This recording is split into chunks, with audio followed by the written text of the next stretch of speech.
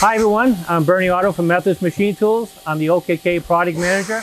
Today we're in front of a larger horizontal, an 800 size. It's our HM800, and we're going to demonstrate how easy it is to recuperate from a APC power failure where the pallet changer gets hung up. So we'll do a pallet changer. In the middle of it, we'll hit emergency stop, and you can see that in 1 second, and how we can recuperate. So right now we'll be doing a pallet unclamp. We'll start to rotate, and someone hit emergency stop, the power went off.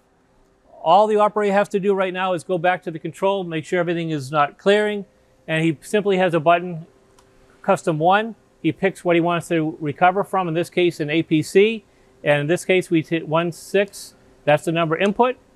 And then from here we go down and turn our NC control power back on, get our hydraulics up. We reset our alarm.